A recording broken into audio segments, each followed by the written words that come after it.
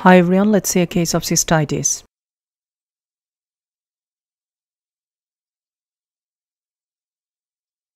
Middle-aged patient came with lower abdominal pain, hematuria. There was no history of trauma.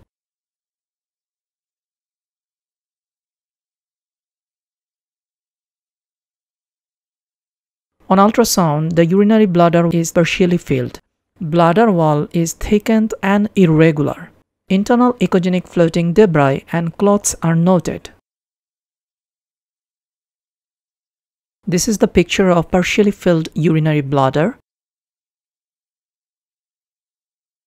You can see irregularly thickened bladder wall.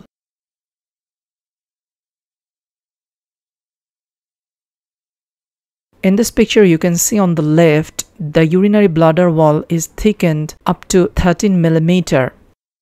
On the left side, you easily can see echogenic clots.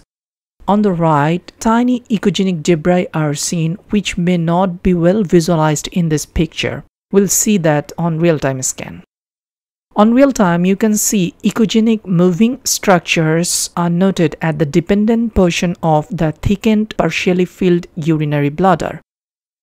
There are also some tiny echogenic foci within the lumen, which are actually inflammatory debri.